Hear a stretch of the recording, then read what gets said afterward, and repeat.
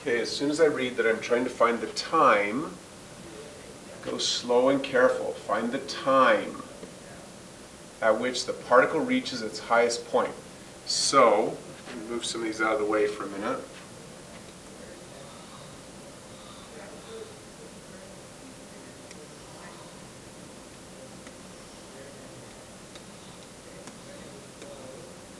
Okay, as soon as I read that I'm looking for the time when the particle reaches the highest point, I'm going to write because I do a lot better if I'm writing versus just thinking.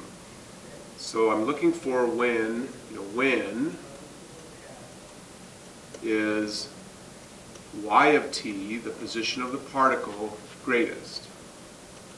So that's a min-max theorem question. So I applied the min-max theorem to this situation. So the max of, in this case, y of t, it's going to be where y of t begins, where y of t ends, or at a relative max of y of t. Key thing right here in bold is I'm looking for where the derivative of y, so looking for v of t is equal to 0. We practiced these before quite a bit. So I want to find where v of t is equal to 0. That's going to be when t equals, and now I have to use the calculator. So I've got my formula for velocity here. They don't give me a window, they just say time is greater than 0. So my choice start at 0 and then go to 5. Zoom fit. I'm going to get this picture here.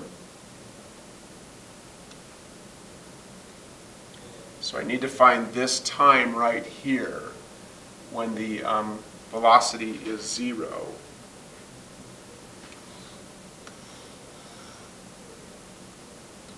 Pause for just 1 second.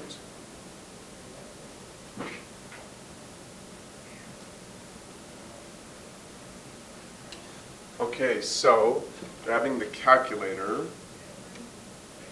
I can do second trace. I need to find the 0. That's number 2. This is, well, let's see, my window here. I think the window got changed. Let's fix this. So the window will go 0 to 5. Zoom fit.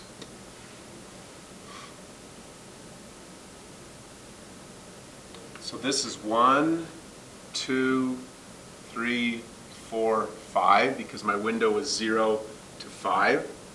So when I go to find my 0, number 2, framing between about 0 and 1 seems appropriate, 1. And then it's close, so we'll just hit enter. So the 0 is 0.443. So we need to write that down.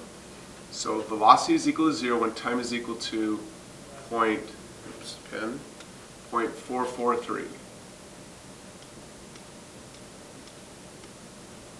A little bit of a shortcut on this problem. You should notice that from time equals 0 to time equal 0.443, every value of the velocity is positive. So that means for time 0 to 0.443, I start exactly at 0, but I go up to but not including 0.443 because that's where the velocity is 0. For this time period, the velocity is positive. So y of t is increasing. The particle's going up.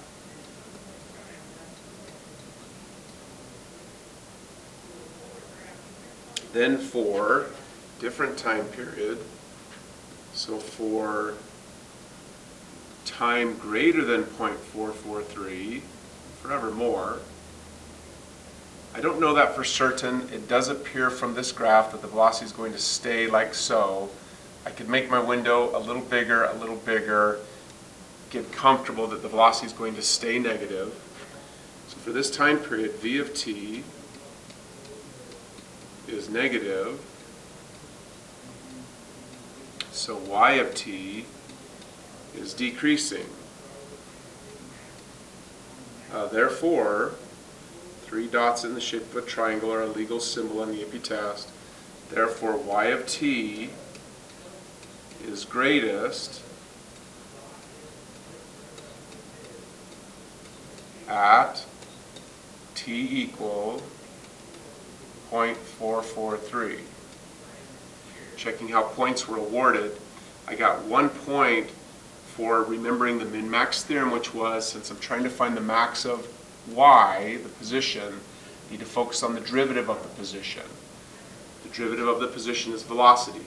So this statement right here in this green box, if you have that written on your paper, that will earn you this point here.